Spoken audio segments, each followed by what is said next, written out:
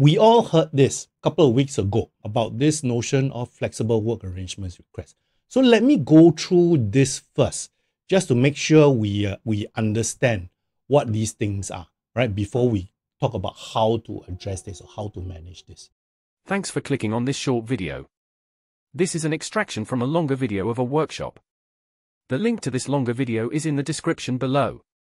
There, we discuss other facets of the same issue discussed here. Do take a look too. Flexible work arrangement is not just about working from home.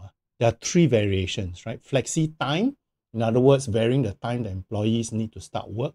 Flexi place, right? That is the work from home item. And flexi load is about whether you can change the nature of a work to a part-time, or you share the workload with somebody else, which may sometimes result in you getting a lower pay. These are the three variations we need to consider. All right. So what else does this new guideline mean? It basically means now that there is a formal process for an employee to apply for flexible work arrangements. And there is a timeline involved for the employee to come back to the employee to say whether yes or no.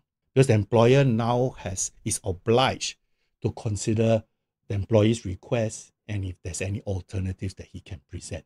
So that is what the guidelines in essence say. Now, what does this mean?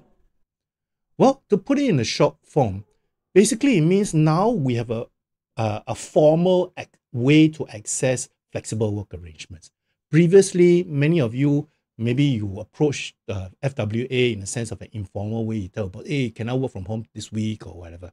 Now there is a formal way to do it. And what this means is that it is now possible for you to have better work-life balance and maybe even improve your productivity as well. But, and this is something I highlight to many of my clients, because ever since this thing came out, I have so many of my clients come to me and say, what can I do? What can I do? Right? So this is what I'm advising them and sharing this with you. Firstly, when you apply to your prospective employer or your boss and say, I want FWA, you need to highlight how it benefits the organization. Yes, it will benefit you, but more importantly, how it benefits the organization.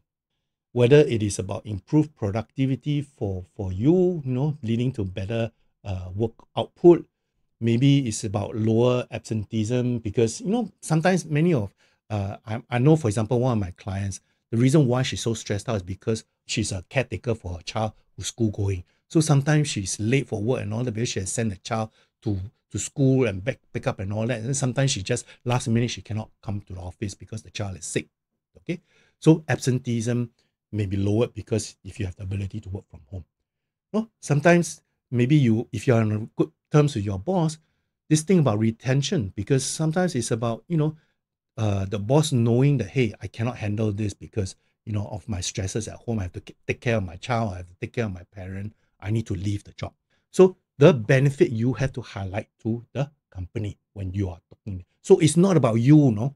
Although the benefit is to you, but you have to translate this to the company itself.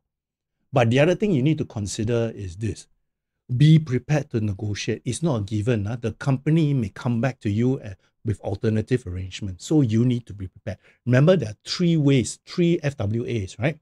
Don't just be fixated on one and say that's the only one that works. If the company is willing to renegotiate and come back to you, be open about this. The other thing that I wanted to emphasize to you, and which I emphasize to my clients as well, is this. Whenever you apply for FWA, you need to ensure that there is no negative impact on what you need to do at work, right? So in other words, things like team dynamics, especially if you're working in a team, if you're servicing client, that's not going to impact your client servicing capabilities, and maybe the way your organization delivers projects or output. Make sure that it doesn't affect that as well. Few key things to remember. So it's not so straightforward.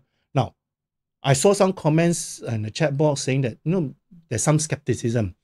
I totally understand the skepticism, and I'm not going to say that it's going to be smooth sailing.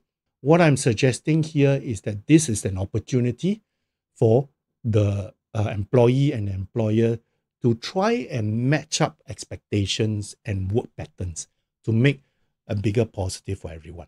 This is an opportunity. And we as a employee, right, need to look at it that way and say the benefit is not just about us. We also have to translate that benefit and say, how does it benefit the organization? Hi, thanks for watching this video. If you like what you've seen and can't wait for the next one, don't forget to like and subscribe to my channel in the link below. See you soon.